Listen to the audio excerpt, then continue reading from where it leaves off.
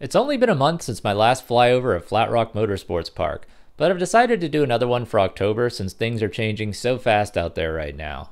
If you're new to these videos and don't know, Flatrock Motorsports Park is a car and motorcycle track being built right here in East Tennessee. I've got a whole series of videos that span the last 2+ years that I'll link at the end that covers what it is, what it isn't, the history, and all that. Check them out if you haven't seen them. Now on to the update. In just the past month, they've done a lot more paving and you can really start to see the track itself coming to life.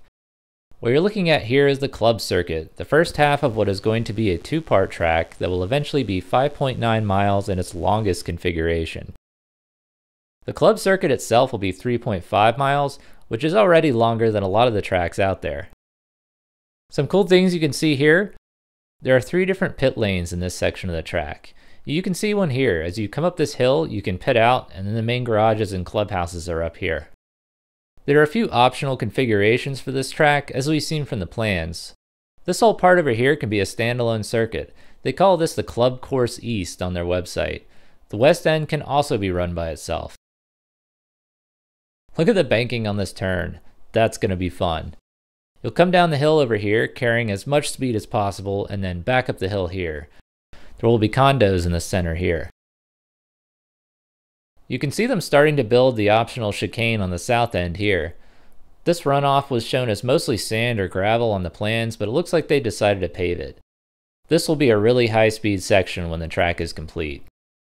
All of this construction is the club side of the track. The Grand Prix section hasn't changed much this year, but you can still see where they mocked up the course back in 2022. This will be the side that is designed for motorcycles and larger sanctioned events. I don't think construction will kick off over here until the club side is done. One thing I'm not seeing any signs of yet is the kart track. That's supposed to be in this field here next to the solar farm, but at least the track itself is starting to take shape.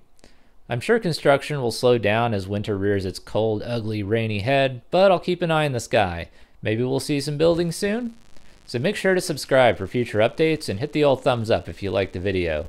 And of course, comments are always welcome. Until next time. Thank you for watching.